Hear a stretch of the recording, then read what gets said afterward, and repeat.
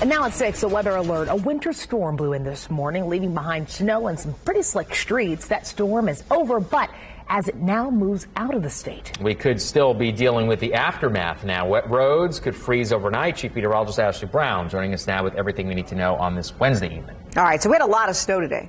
We also had a lot of melting today, which is kind of the issue. Pavement temperatures warmer, stayed warmer throughout the night. We barely dropped below freezing today. Wow. Really? Yeah. 32 briefly for 2 hours, and then back to 33. Yeah. That's the issue with the snow. I mean, it was a very wet snow. You can feel it when you try to get it up out there. Now, most locations, I would say around the state, if we're going to give you a range of snowfall totals, 1 to 6 inches. Indy, closer to 3. We promised you around 4, so falling short, but really close. The system did lift north after a while and bring the heaviest snowfall there, so some of the amounts north are a little heftier.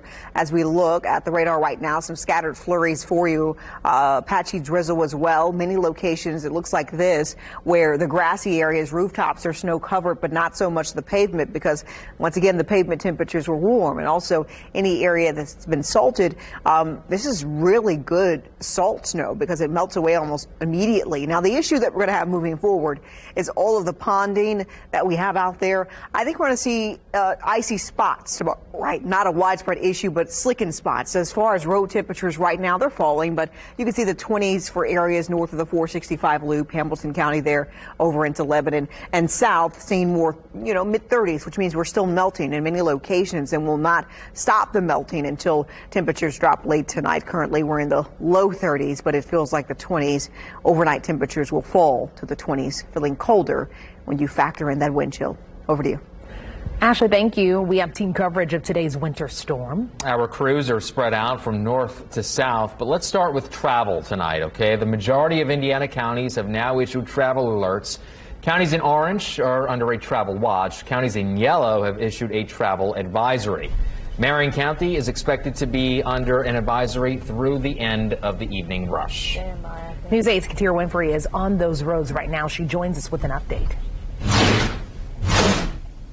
Hello, Alexis and Phil. We are now back in downtown Indianapolis. We are on Illinois, and the streets are looking so much better. Earlier this morning, as you started your morning commute, if you were one of the people who ended up having to go to work, you could tell that the roads were bad. They were icy, slushy. People were driving 20, 25 miles an hour. Now things are relatively back to normal with the traffic flow. And also, not a whole lot of folks still on the street. People have been moving about a little bit more than what we saw earlier in the day, but considering on a normal day around this time, you're dealing with rush hour traffic, dealing with those people trying to get home, you're not seeing that backup. Things are running pretty smoothly. As Ashley's mentioned, as several other people have mentioned, with that snow melting, you have seen a little bit of ponding on the sides of the roads, but overall nothing too major. Now, some of those side streets where they haven't had as much traffic, you can kind of start seeing that slush a bit more where it hasn't had as many cars driving over it, melting it. But as of right now, total turnaround from what things looked like earlier in the day to what we're seeing now. And that's good news for people who are desperate to get out, desperate to maybe get out, get a bite to eat. Also, during our travels, we've seen quite a few open signs. So that's one sign that things are getting back to normal, if you will. But again, total turnaround from what we saw earlier in the daytime. Katia, thank you so much. Let's go ahead and go to News 8's Richard Essex live in Hamilton County. Richard, what do you see? Well, in the past hour, Hamilton County has lowered their travel advisory from a watch to an advisory, which means that if you're out driving around tonight, you should still take caution that the roads are still slick. And you can tell by some of the people that are passing by that they being cooped up all day has made them a little mouthy out here in Hamilton County.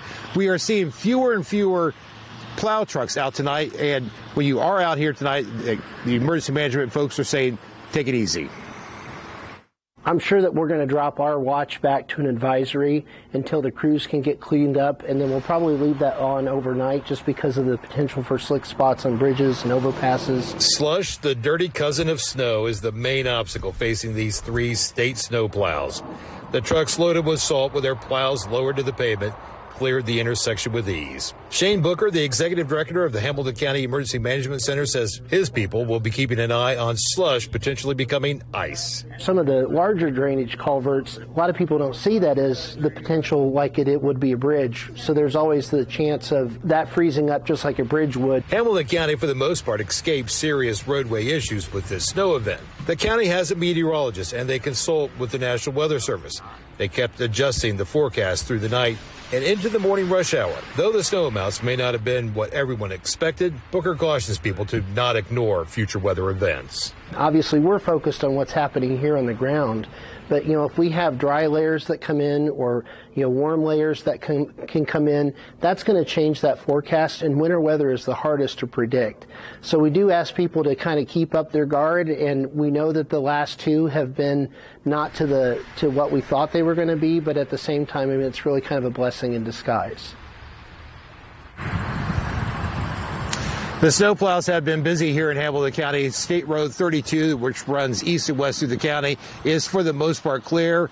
Interstate 31, which runs north and south, the speeds seem to be at about normal, but you can still see people are still taking it very cautious. We are seeing an increase in traffic. It is 6 o'clock. It is kind of rush hour, and people are starting to get out. But the emergency management people are asking you to still, if you go out tonight, be careful. In Hamilton County, Richard Essex, Wish TV, back to you in the studio. Richard, thank you very much. News 8's Camilla Fernandez has been following weather conditions in Johnson County. And Camilla, a lot of roads are cleared out there. Phil, that's right. Right now, I'm in downtown Greenwood, and as you can see, streets have been cleared. There is some slush. I spoke with a business owner today and a couple of residents who tell me that the amount of snowfall wasn't too bad. It's no big deal. It really isn't. If you live here, you should be prepared for something like this. For a lot of business owners, the snow hasn't stopped them from opening shop. In downtown, the owner of A-Trains, Les Jarrett, says he's seen worse. We've had more, but it's, there's no blowing and drifting. The sidewalk's easy to clear. I mean, unless you're disabled or something and just can't get around, you're fine. All he needed was a broom and the right boots to clear the sidewalk. If you own a business, you clean your sidewalk. The heavy and wet snow was perfect for making a snowman or having a snowball fight with friends. But for some, clearing snow outside their homes was not as easy. I knew it was going to be really wet and hard to move because my granddaughter, who lives with me, had already started building a snowman out back. So that was kind of an indication it was still going to be hard to move. No, it's a good workout. Don't have to go to the gym today. Steve Feeney says the weather conditions presented some challenges. I started out using a snowblower, but once I saw how heavy it was and it wasn't ejecting from the chute, that I more or less just used it as a plow because it wasn't operating because of the density and the wetness of the snow. He says overall, the snowfall isn't too bad. What they were talking about was a lot more intense and going to be a little bit more challenging to drive in, but this seems like it's going to be gone. If the weather holds 24, 48 hours, it'll be clear pavement. I have seen a number of drivers pass by, but the Johnson County Sheriff's Office wants to remind people to remain watchful of hazardous situations and avoid those areas. In Greenwood, Camilla Fernandez, Wish TV, wishtv.com, and follow us on Facebook. Camilla, thank you. News 8's Cody Fisher has been following conditions in Howard County. He's live in Kokomo, monitoring the snowfall up north. Cody. Hi guys, yeah, we still have some light snow falling up here in Kokomo, but it was falling a lot heavier earlier, and you can see just the impact of this storm here on Somerset Drive as you still see this layer of snow which has turned to slush. But if you just look a little bit past me here onto Weber Street, it's completely clear and cars have been having no trouble driving on the main streets, and road crews here in Kokomo tell me that there's a reason why the neighborhood street, Somerset Drive, still has slush while the main street is clear. We've got 22 trucks out right now. Those 22 trucks have to clear 339 road miles in Kokomo. It's business as usual. This one, it was helpful that it was a wet snow. Snowstorms are not just for work. They're also for play. When I was a kid, we used to be able to come out here and do this. Diane Howard says she left work early just to be able to come sledding with her 4-year-old granddaughter. This is amazing. This is probably the best part of having kids and getting grandkids. As kids continue to enjoy the snow day, road crews say they're tactically targeting the main streets. After we get those clean, after the snow quits this afternoon, then we'll jump into the secondaries. The road crews here in Kokomo tell me that their plan is to have the secondary streets, like this neighborhood street, looking exactly like the main thoroughfares here in Kokomo by at least at the latest noon on Thursday. Reporting live in Kokomo, Cody Fisher, Wish TV, wishtv.com. Follow us on Facebook. Cody, thank you. Stay safe out there on the road, sir. News 8's Jasmine Miner is on the north side of Indianapolis with a look at street conditions close to here. Jasmine, how are the roads are?